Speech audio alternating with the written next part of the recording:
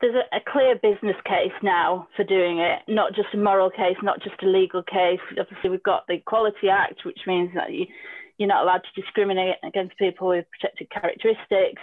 The moral case it's really just the right thing to do.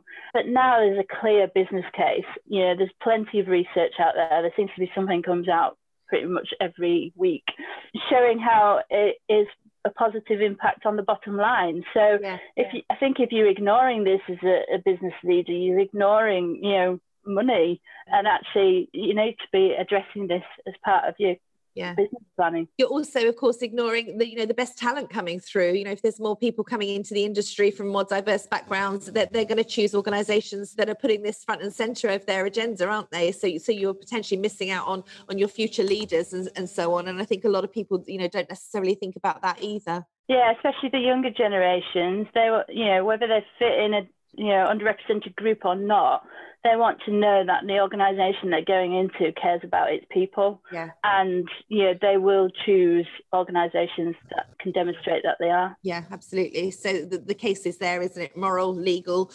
in the race for talent, profitability, bottom line. I mean, there's so many reasons why it needs to be front and centre.